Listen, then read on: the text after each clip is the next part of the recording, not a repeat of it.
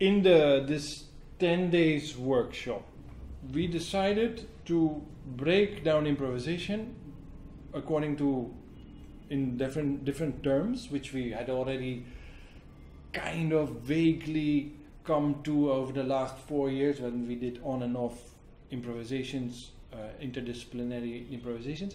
But now there was a need to really make it formal. And so Pravin started with making a dictionary. The dictionary had quite a few things, but more things, but also the terms, as we now call them.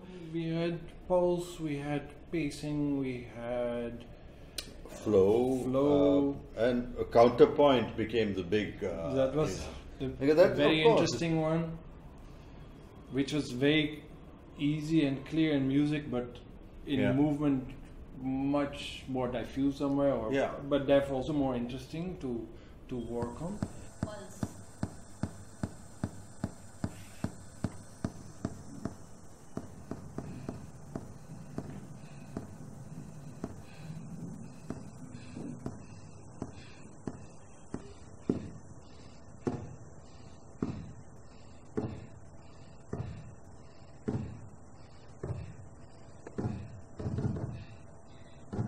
You know, how does one translate from music into another kind of performance, where, let's say with lights or with painting or with the body, as an actor would or a dancer would? How do we listen to each other better? And this was the idea of the terms. Accent.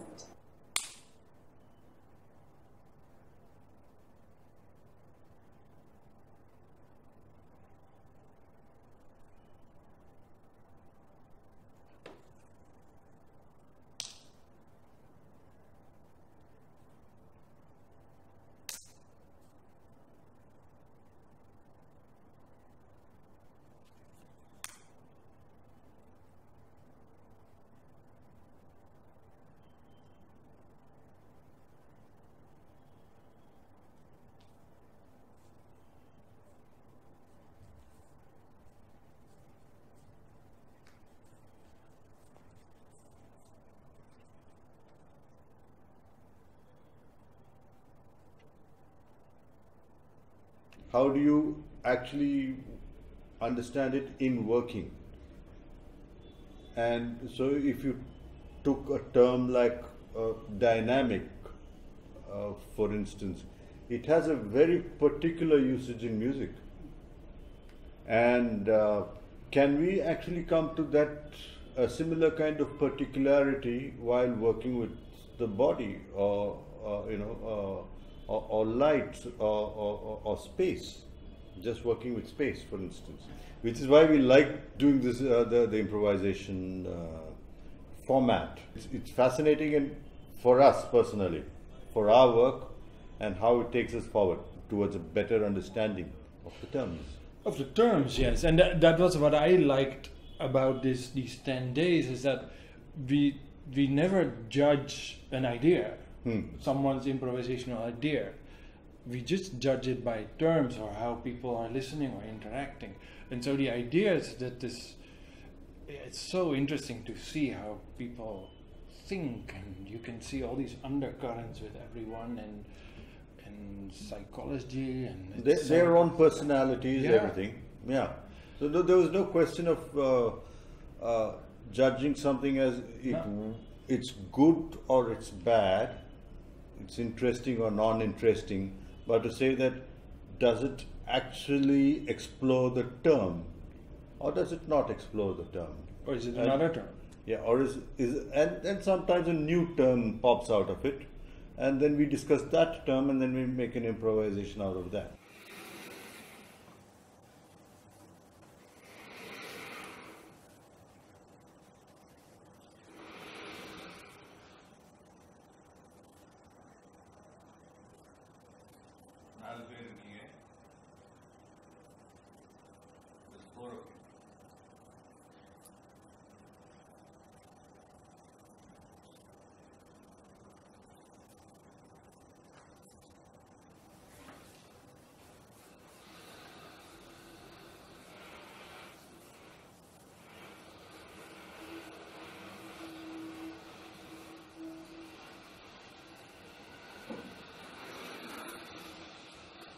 Kind of finished. It is now 4 minutes.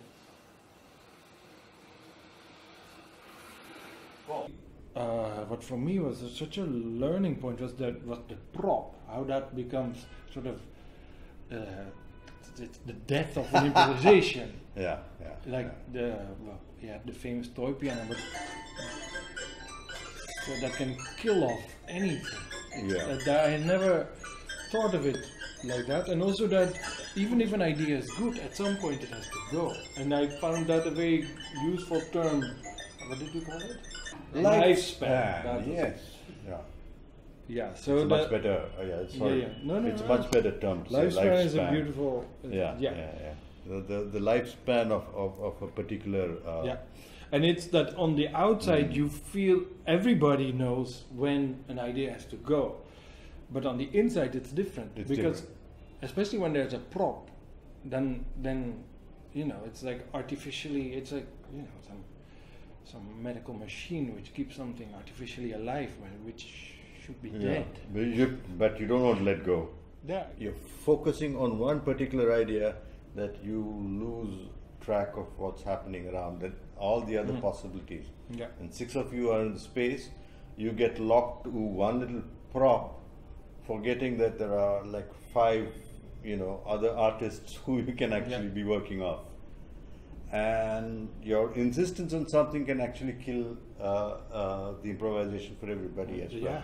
Yeah, of course, like a lot of the time, we were setting slightly impossible time frames.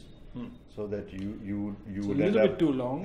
Just a little bit too long, because then you end up at a place where you think, oh, now we've exhausted that idea, and then how do you actually probably where the more interesting creative ideas come. Yeah, and they did.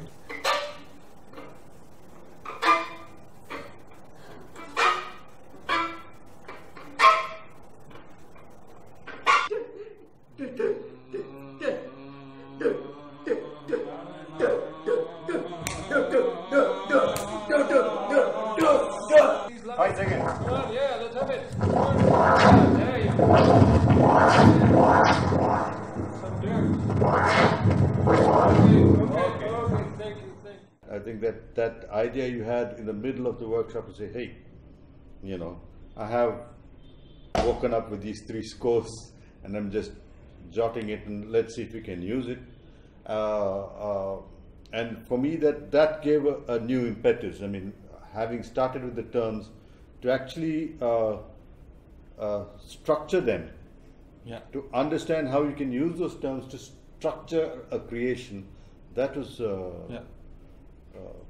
good moment in this workshop. Yeah, and still people were doing their own. They were doing their trajectories and being together, but also listening then to the other trajectory. It was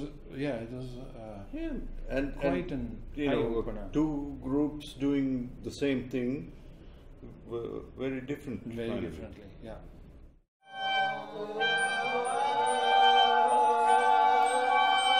We don't have time.